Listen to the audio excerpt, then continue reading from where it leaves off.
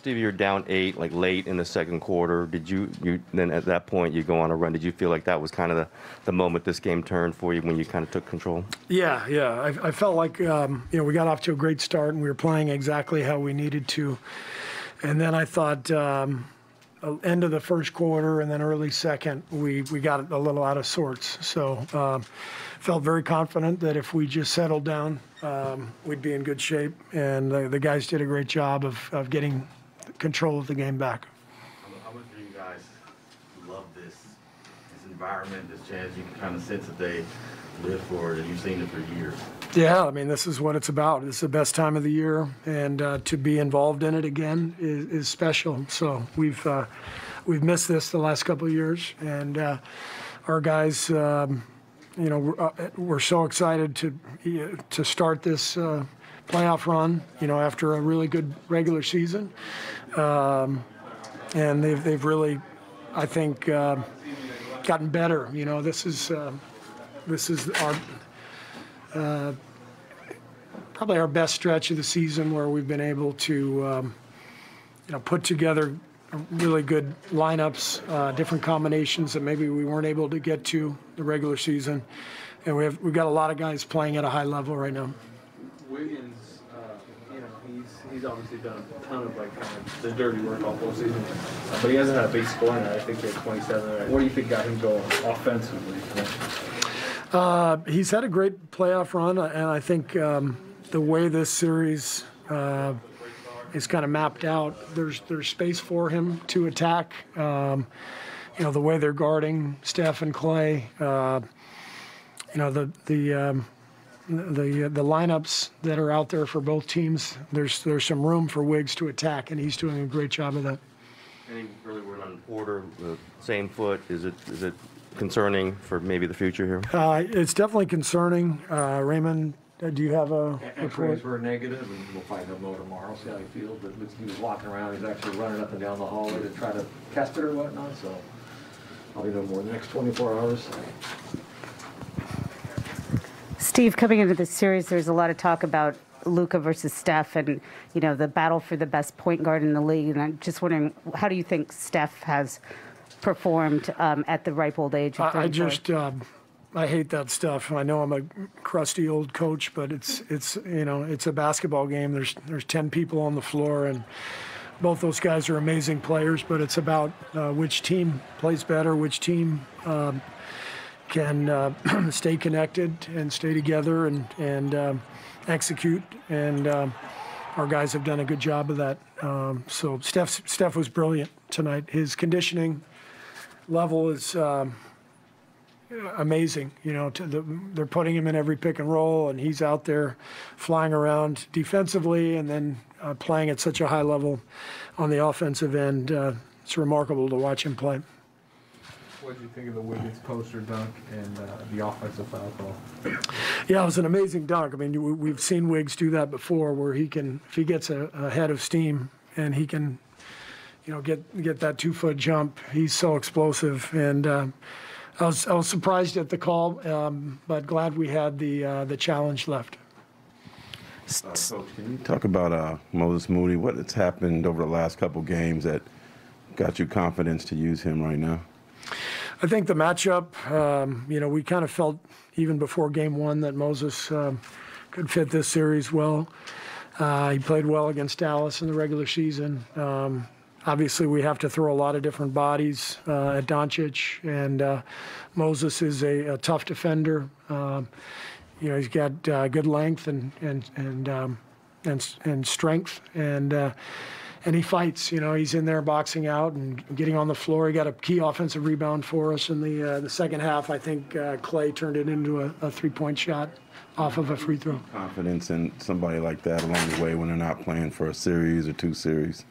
I think that's the all year long, the work that our coaching staff does with our reserve players, helping them develop not only through work but through confidence and perspective. And so our coaching staff has done a really good job with all of our young guys, and they've really responded well and competed and been ready when I've called upon them. Did you happen to see Steph look like he tripped over like a vendor like in the second quarter on the sideline there? Unfortunately, he's okay, but did you happen to see what happened? I did not see it. No, sorry. Steve, this is Andrew's first extended playoff run, right? And we always hear the playoffs are different. And we also talked about throughout the regular season how an assertive and aggressive Andrew is the best version of Andrew. Have you seen maybe like there is a playoff Draymond, just like a playoff Andrew kind of come out and really just assert himself throughout this series and the entire playoff run? Yeah. He's and the way it's really showing up, I think, is on the glass.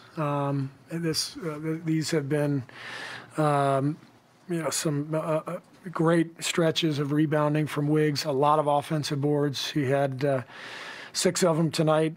Giving us extra possessions.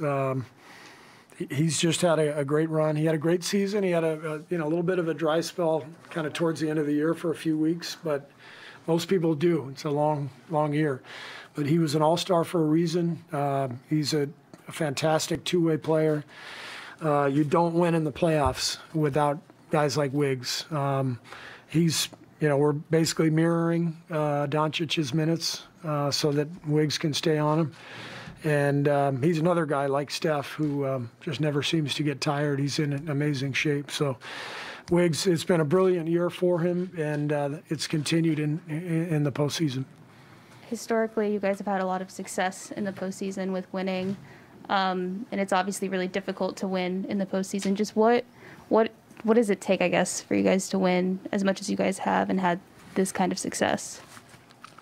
Well, mainly it takes the talent of the players to be able to go out and do it, and we're blessed with amazing talent with not only Steph, Clay, Draymond, and Wiggs, but Looney has had such a huge impact not only this year but over the years in the playoffs for us, and we got a really nice bench with some rookies and newcomers, and it's always about the players and what kind of talent you have, and we have a lot of talent.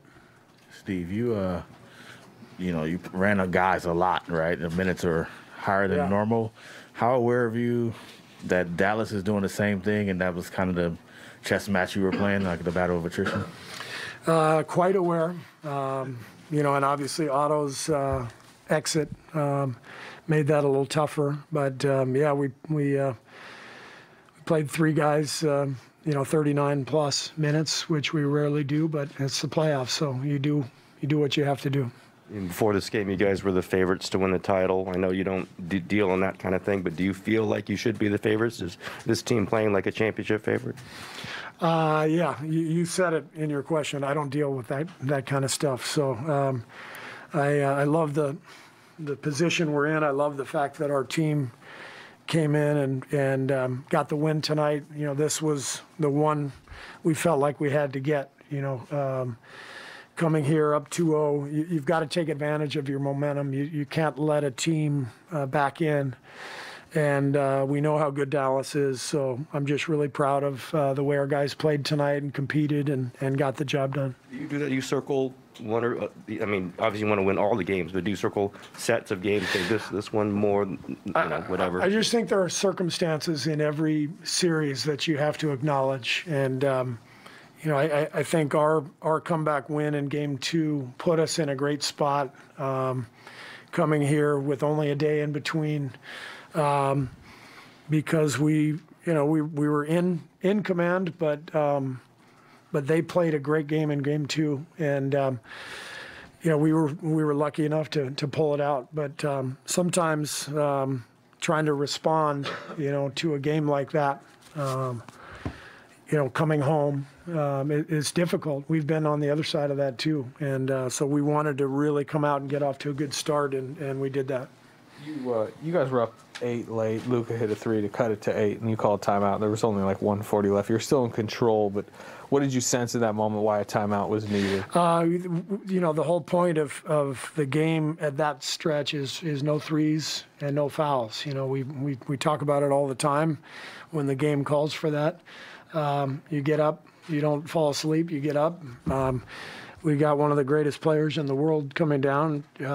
He makes threes in his sleep, and the game's not over. And we just let him walk into a three-pointer. So we fell asleep there for a second.